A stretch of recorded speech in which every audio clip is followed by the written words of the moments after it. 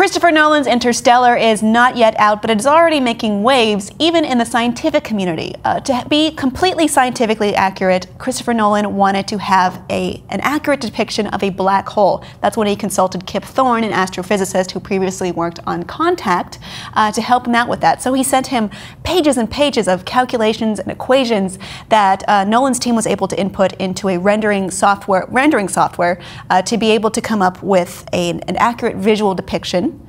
And it ended up looking very different from what we might have expected it to look. For instance, the warping space around the black hole also warps the asteroid disks. So rather than looking like Saturn's rings around a black sphere, it creates a halo effect. So we have a more complete view now of what a black hole looks like thanks to a movie. So is this science learning from art? It's very interesting, to say the least. Yeah, it looks like, honestly, when I look at it, I see a donut. I don't know why. That's the least scientific thing of all time. Well, it's a halo. It's circular. No, it's very pretty. It's nice that we have this image of black holes now that's not just a singular black hole, I guess. So now the phrase doesn't really match anymore, but that's okay. And Thorne is saying that this is actually the way nature behaves. They weren't able to do this more visualization by themselves before, and the image that was able to be produced will be the basis for a few papers he will be writing in the future, scientific papers. So it's legit, is what I'm trying to tell you. It's very interesting.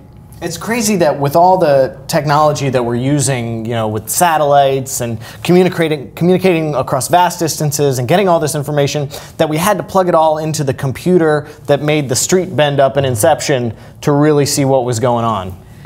Well, maybe NASA could use one of these computers, and with the software in it as well. It processed a massive amount of data, I believe 800 terabytes, which is insane. It's a lot. So I don't know. I mean, NASA has some great computational software, right, for sure.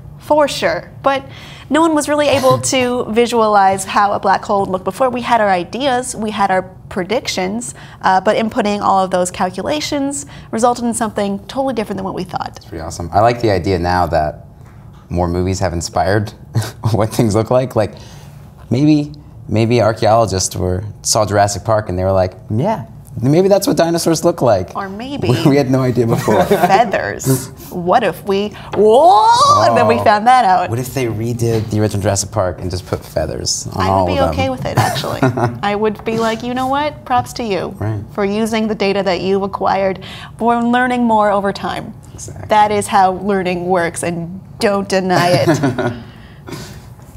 Either way, I just hope we plug more things in this computer, because obviously Christopher Nolan has the best computer of all time. Yeah, plug all the things in. Let's see what everything looks like. We need to do more research on Christopher Nolan's computer. So this is, I love that this was able to happen in such an unexpected way. Let us know what you think about this story below in the comments, and please be sure to subscribe.